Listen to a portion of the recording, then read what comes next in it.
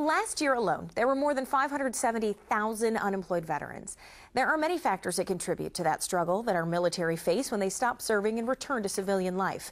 But the good thing is there are organizations that are helping, including the Military Veterans Resource Center. So I'm happy to welcome their communications officer, Reynolds, to the show. So welcome, Abby. Yeah, thank you for having me. Happy to be here. Absolutely. Let's start with the basics. People who've never heard of Military Veterans Resource Center, tell us what you do to help vets. Absolutely. We are a private 501c3 nonprofit organization based here in Columbus, Ohio, but we do have four other locations across the state. And we provide personalized services to veterans in need, primarily career-related services and supportive services. But when our new vets come in for the first time, we like to emphasize that we're going to be giving them a personalized experience, and they're going to be matched with a veteran services specialist who will work with them through every step of their transition. Okay, so you provide a lot of services. Can you take us through just some of the things you can do? Absolutely. Like I said, career services. A lot of our veterans are job searching, so we have a variety of services that address their needs in that respect, such as resume assistance, helping them translate their skills and experiences for employers, help obtaining licenses and certifications that they may have for experiences they may have gained in the military that they can now apply to civilian life. But what we see often happening is veterans will come in and say that they need, I need a resume, or I have an interview next week, and they'll start talking with our veteran services specialists, and it turns out that maybe they also need food assistance because they're on a tight budget, maybe a spouse is also job seeking, and we try and sit down with them and make a plan that addresses all of those barriers that they may be experiencing. We'll get them the resume, but we'll also get them whatever else that assistance, whatever else they may be experiencing at that point in time. And you mentioned during that the spouse. I mean, you help the family, not just the veteran, right? Absolutely. Our motto is whatever is best for the vet, we're going to do it. And a lot of times that means helping a dependent of a veteran, helping a spouse. So we'll get them the assistance they need as well.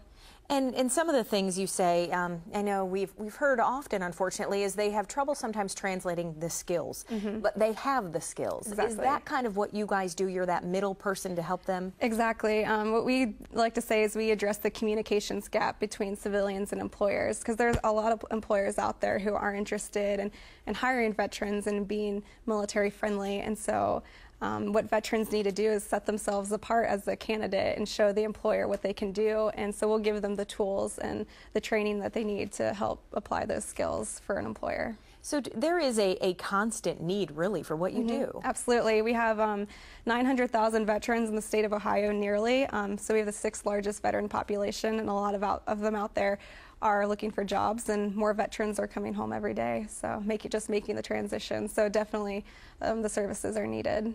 And one of the services you also provide that you kind of mentioned is food assistance. You have the MVRC food bank. Yes. So what's that all about? Absolutely. That's one of become the most important services actually in the last few years that we offer. Like I said, a lot of veterans might not want to say right away that they need help with food, and once they start talking with our specialists, it comes out that they need help with groceries for the week. So we partner with Mid-Ohio Food Bank, and we offer an emergency food assistance bank, and we can give them a 5-day supply of food enough for the veteran and every member of their family for the entire week. So we encourage you, if you need food assistance, to come in and connect with us. Bring your DD-214 and we'll get you that service. That's amazing. And I was reading about it, and I think you got a pretty good donation even earlier this month. Yes, we did. We're very excited. The Girl Scouts of Ohio Heartlands Council, they made a generous donation of 350 cases of Girl Scout cookies to us. So we're sending all the vets who come in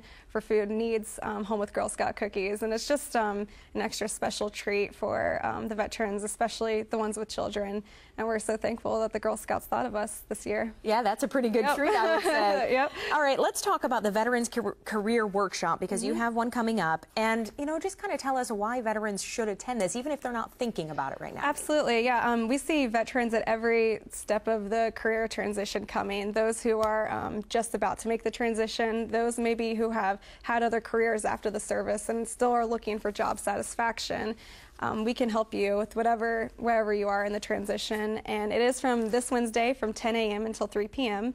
and it's going to be run by our veteran services specialists, and it's a great opportunity to brush up your resume, get the interview skills you need to talk with employers, and also great opportunity to network with other veterans going through the same thing as you are. So, okay, Abby, we're running out of time, but I want to mention you've got Vets Golf Free coming up as well, right? Yep, May 16th, Military Appreciation Day. It's going to be at our golf course in Chillicothe, Ohio. So visit our website and we'll have all the information there. And veterans and military service members will golf for free on that day. Yep. Perfect. Your website is up. A great place to start. Thanks for being with us. Thank you for having me.